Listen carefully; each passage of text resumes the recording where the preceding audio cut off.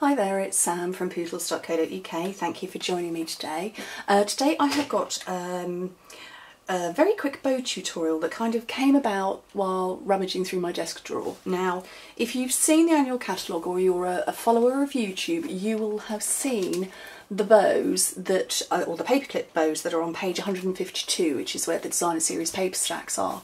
And as soon as we got to see, the catalogue, demonstrators all over the place, we're going, oh, those are amazing, how are they done?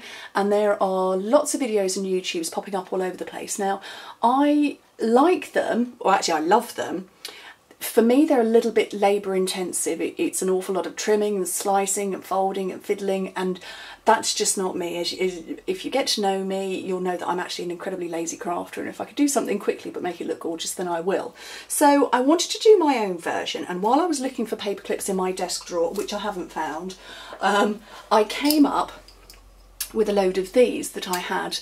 I don't know when I've had them for or what project I bought them for, because I don't use binder clips of this size. I use little miniature ones for, for clamping things down.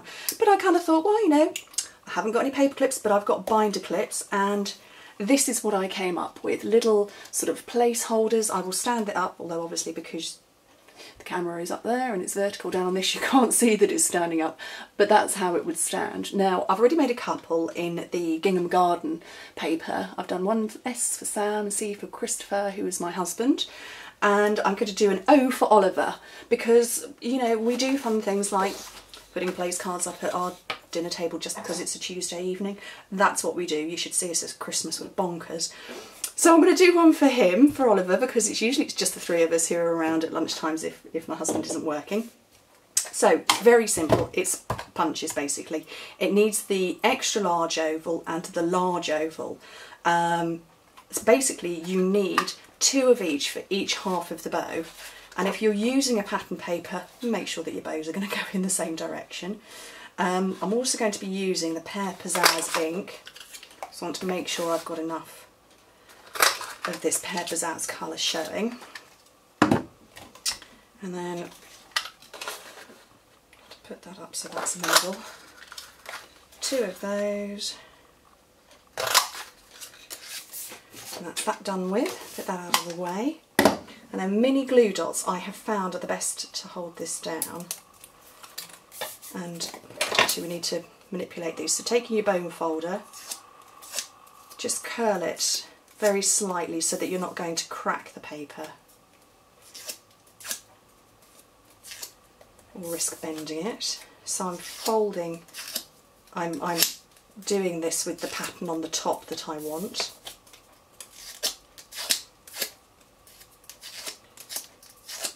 And then the mini glue dots.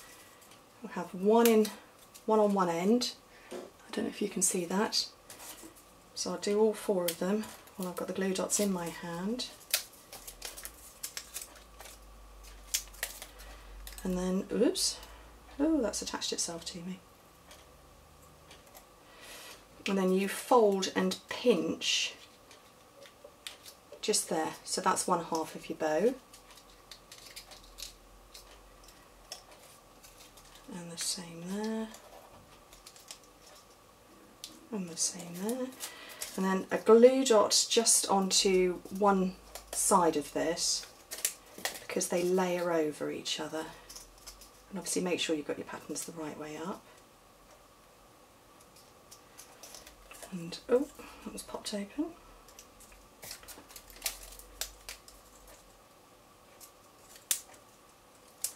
Same here. And again, make sure that your patterns line up.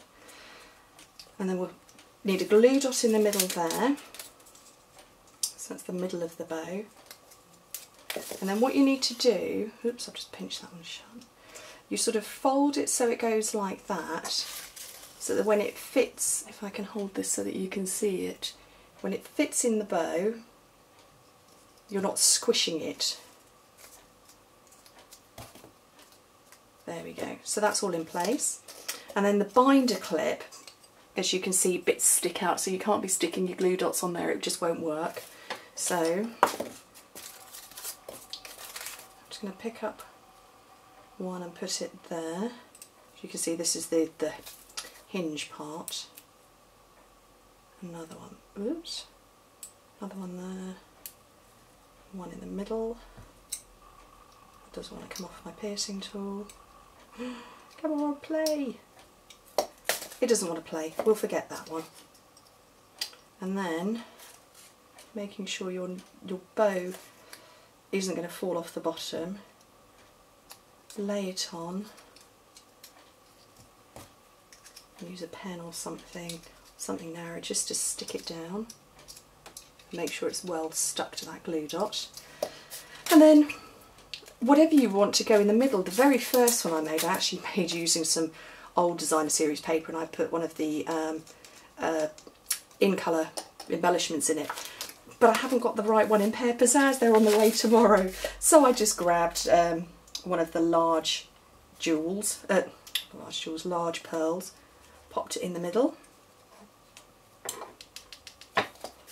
and then the letter, I've got the Morning Post, the new, it's not new actually, it's new to me, it's an alphabet set that I've chosen to replace my notable alphabet, no, my lovely letters alphabet, which retired. It's very sad to see it go, but you know what, I love this one almost as much. This is only the second time I've used it. So, right, I'm going to use the same large oval punch as I used before, but I want to have a bit more at the bottom because that's actually going to sit in the binder clip a bit. Grab another pearl, stick that at the top for O for Oliver, and then it literally slides between those bits there. And that, oh, I could spell things there, maybe I won't spell sock. That is my very quick and easy bow. So it's super easy, and you can make loads of them in minutes. Anyway, thank you very much for watching. If you want to know how to get hold of anything, you know where to come. My details are all at the bottom, and I hope to hear from you soon. Bye.